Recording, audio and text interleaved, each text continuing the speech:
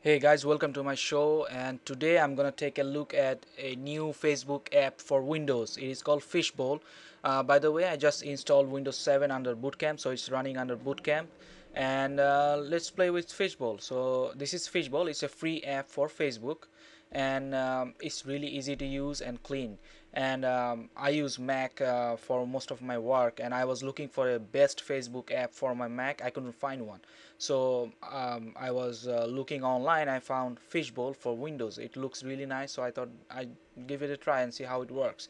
So once you install Fishbowl, you have to link your Facebook account, which is really easy to do. So this is the default news feed for your Facebook account. As you can see, you can scroll around, you can see your friends status update and stuff like that. On the left side you have news feed.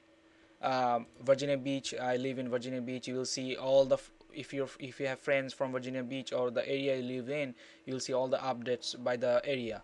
And the pages, you can see your fan pages and stuff, and status updates.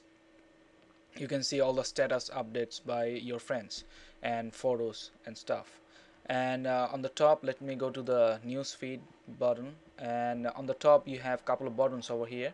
As you can see, the home button is your default news feed button, and the friend buttons, you can see all your friends over here. And the profile, this is my default profile. You can see my pictures and my status updates. And the picture button, the actually photo button, that means you will see all your friends photos over here. And I really liked it, the way it organizes the photos and show you how it looks like. And for example, I'm going to click one of the photos. So this is my friend, and he posted a couple of photos over here.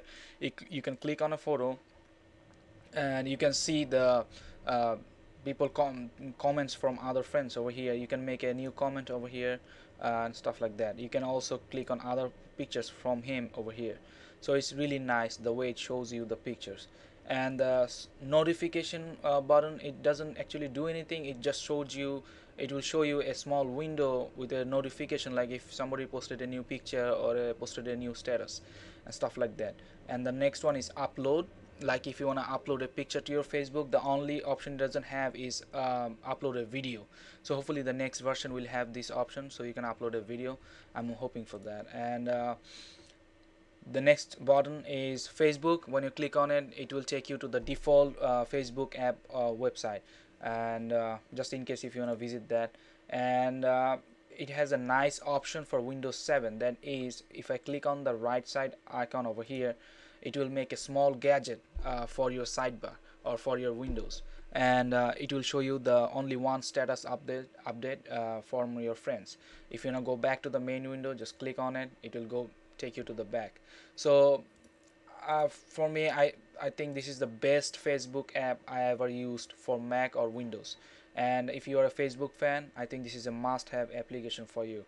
And it is free. You can download it from the website. I will post the link and stuff. And if you wanna follow me on Twitter, my Twitter username is Krudini. And hopefully from now on, I'm gonna make more videos, Windows hacking stuff like that, Mac app videos soon.